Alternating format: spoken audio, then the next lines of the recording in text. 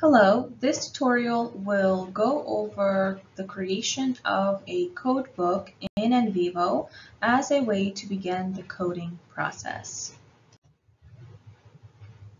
Codes in NVivo are collections of references from your data about a specific theme, topic, concept, or an idea, and they can either be purely descriptive or they can serve analytical purposes as well. Codes can be created prior to the coding process, or they can be created as you are coding, so either before or during the coding process. A codebook then is a way to categorize and to collect all of the codes associated with your project. A codebook can be helpful in maintaining a file of all of your codes in a single place. And so a codebook can be exported in NVivo to a separate file that can be used in future research projects. This tutorial will show you how to create a pre-existing codebook prior to beginning the coding process. This is most helpful in situations where perhaps you already have a clear research plan in mind. You might have already read literature and prior research on this topic, and you have an idea of what you are looking for in the data.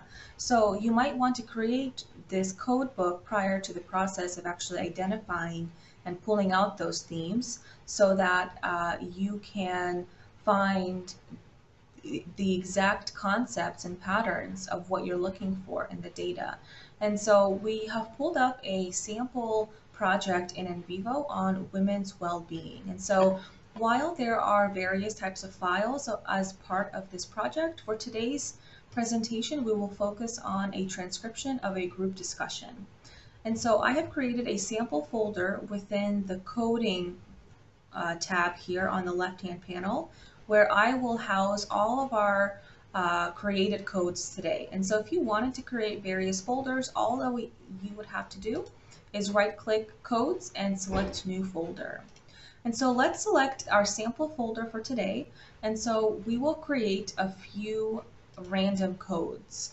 And so on the top ribbon here, under this Create tab, I will select Code and begin the process of coming up with a few various themes that maybe have been informed by my prior reading of the literature on this specific topic. And so I would also suggest creating some sort of working description or definition of your code to help keep you organized and on the same page about what various codes and themes mean.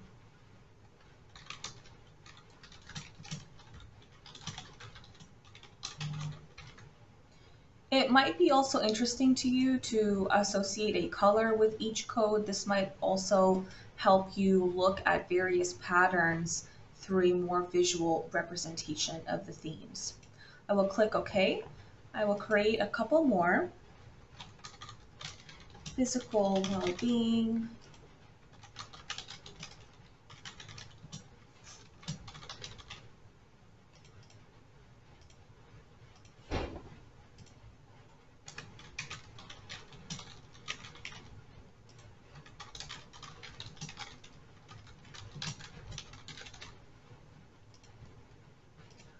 All right.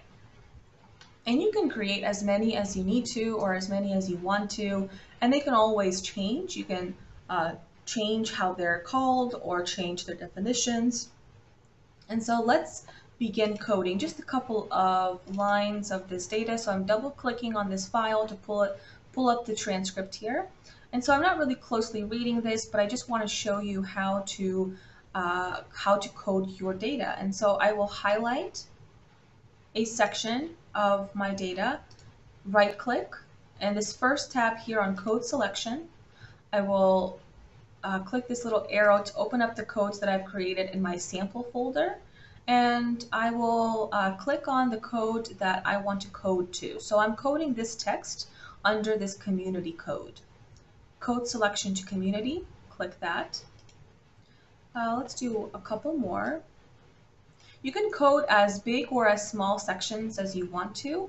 I personally suggest coding around the specific text to provide the full context of what you want to code.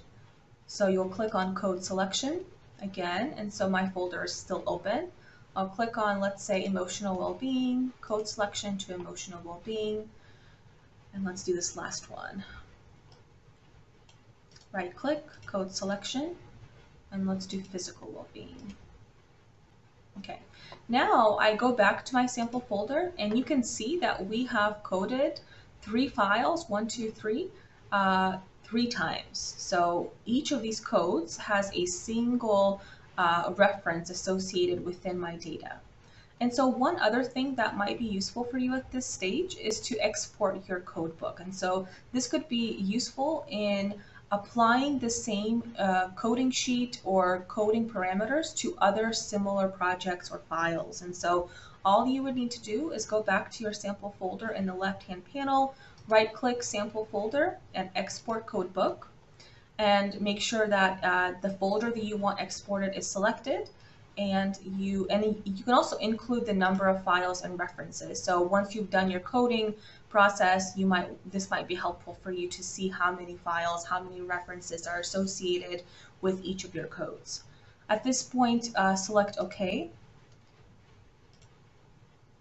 And it will come through as a Word document, and it has created this table that has the 3 codes that we've created, as well as their descriptions and the number of files and references. So this is another way for you to create a coding sheet that you can then use in this project or in future projects on this topic. Another way that you can code your data without a code book is, as you're reading and going through your files, you can begin coding manually as you're reading your files. And so maybe there is no guiding literature or no guiding research question. Maybe you don't have a clear idea of what you'll find in the data. And so as you're reading, you might pay attention to interesting concepts and themes that you're noticing in the data, and you are interested in creating codes while you are reading your files. And so we're going to look at that same transcript of that same sample project in NVivo on women's well-being. But this time we won't code to a pre-existing code. We will create a new code as we're reading. So let's highlight a section of text, right-click. And so here we will look at coding in NVivo. Okay, and so this has created its own code right here in the main folder. But maybe now we want to actually call it something else. So I will right-click on that highlighted text that we just coded. I'll click on Open Code. And it's going to pull out the reference that we just highlighted.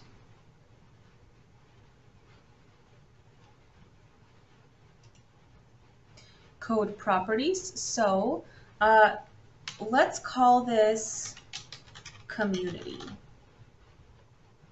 And again, you can provide a description or a definition, informal or formal social networks. Select a color, okay. And then we'll go back to our data and we'll continue coding. I'll right-click this. And it's also up here as well. So you can either right-click and find it code in NVivo, or you can highlight it and then it'll be right here as well. And so it goes again into the main folder here of codes. And you'll right-click and then go to code properties. And maybe this we want to call friendship. Again, you can create a definition here as well as a color and click on OK. And then as you're going, you'll see perhaps references to these already established codes. And so now at this point, you can code to recent codes. So maybe friendship again, or community. So right click to recent codes, community. And now you can see that the reference number is now growing because there are more references associated with these codes.